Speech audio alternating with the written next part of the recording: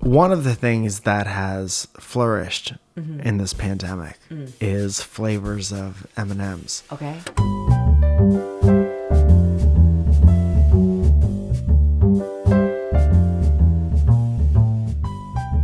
I talked to Steve about them previously because Matt Robb was on a kick. This guy we know named Matt Robb from the same general area of us growing up. Yes.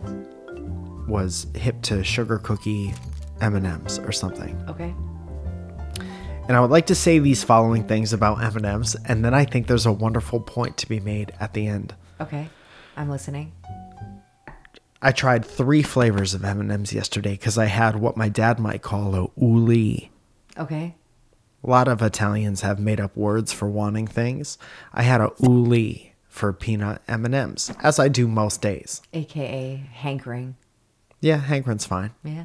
Hankering was that Viking He was on the comic section. in Harry Potter. Great. Yeah. So I'll take your word for it. Okay. So we got to the gas station. Yes. Best place to get M&Ms. Yes. Other than Hershey, Pennsylvania. I got my M&Ms. Noticed it had some company on the shelf. It was flanked by white chocolate M&Ms, peanut in, also peanut coffee M&Ms. Yes. So you know your With boy. nut, they also had a nut in there. Of course. There's a dirty joke somewhere in there, but It's the same place where the yeah, peanut is. yeah. So I got all 3.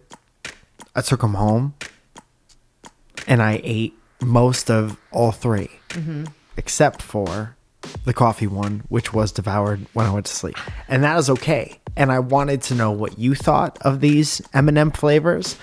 I would like to point out something at the very end. Please remind me. Okay. And I want to know your thoughts. Zoe, So could you rank them? You did have a few of the coffee ones. Yes, you're not wrong. And you shared with me. I think I only had the regular peanut M&Ms and the coffee flavored ones. You didn't have I put white chocolate one in your mouth at some point while you were building a table. I came by and I didn't even realize what or why it was. that's but not the best taste testing scenario. No, I when you're woodworking. tasted like a regular peanut M&M to me. Okay, so nothing special about white chocolate. No. I don't disagree with that statement at all. You know I'm not a big white chocolate person. No offense. None taken. But A little bit racist, but it's okay. that's what I'm saying. I'm trying to clear my name. I'm not a huge white chocolate person. Rude. It was, said it again, but it was not, I didn't hate it. Okay. I didn't like it though. Okay. So that would be 3 for me. Okay. That would be bottom. Okay, I'm going to say it's 3 for me too, just because I didn't even know what the fuck I was eating. Boom. You know? 3 by default. And then, of course, peanut M&Ms, they're like always like, there's like, that's top ring right there. Yes. You know? Yes, agreed. Pleasantly surprised by the coffee ones. Yes. I had 2 or 3 of them, and then you fell asleep like a sleeping baby boy on the couch. And then Vulnerable. we were like laying together, and then I had to move because I was outrageously uncomfortable. Yeah. When you're sleeping, you're vulnerable to theft, as we've seen in the past weeks. I'm sorry I made you uncomfortable with how adorable I was sleeping on the couch. You were adorable, and I felt bad moving because you were so comfortable. Yeah. I get comfy. That's kind of my thing. Yeah. A little about me. You're really good at getting comfy. And I was like, and I still had like a little bit of the taste of the coffee M&Ms in my mouth, and I was just like, oh, I'll have a few more, and then a few more.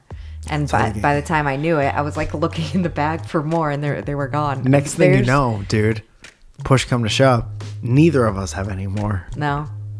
At the end of that. I was like, he's gonna say something to me about this, but only for, you have to know that here was my first real thought. I went into the living room to clean up a little this morning, and I saw the empty bag there, and I was like, I'm glad she liked them. Yeah, they were good. This is me getting on you for finishing them when I was asleep. Yeah. Is only for entertainment purposes on the show. Of course. I'm happy that you liked them. I did. I think you enjoyed liked them as much as I did, which is nice to share something like that. I would get them again. Where do you put the fudge brownie ones in this list? 4. 4 after the white chocolate one that you didn't even know you had? You hated those. I don't like those at all. Those to me were fine. That's a once in a while. Coffee is something. Yeah. That was great. I know there's people sitting at home. Where are the Prius butter? Where are you putting the Prius butter? Oh, or the pretzel ones are good too. Or the pretzel ones that people get on about. Is that the one in the blue bag? Yeah, I believe so. Because there's like crispy shit in the blue bag. I thought they were malted milk bells. No. They getting Dick Tracy text messages? I am. I'm sorry. It was a client. Okay. Well, I'm a client. I'm your coworker. Okay. On this job, we call welcome to our job. Why don't you? I'm welcoming you to your job. I'm just kidding. Horny for conflict. Anyway, brownie ones are fine. That's not going to be the title of the podcast. So I can't say things freely on this podcast thinking that you could just make the title anything that I say. Yeah, I can. Anyway, I had a great time eating M&Ms with you last night. I did too. Here is the overall point I want to make about all of these M&Ms. And this one goes out to the haters.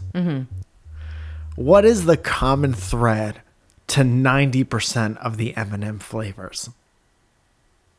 What is the common thread? Yeah. Chocolate. Yes. What else? Sometimes there's several common threads. Buy a sweater. What is another common thread? Candy coating, you might say. Yeah. And what is another common thread? They all come in a bag. I mean... Are you doing this on purpose because you know what I'm so happy about right now? Is that we can enjoy them together? I'll go. Because they all have a peanut in them. That's what she said. I mean, after all this time, you finished the joke from before? I respect it.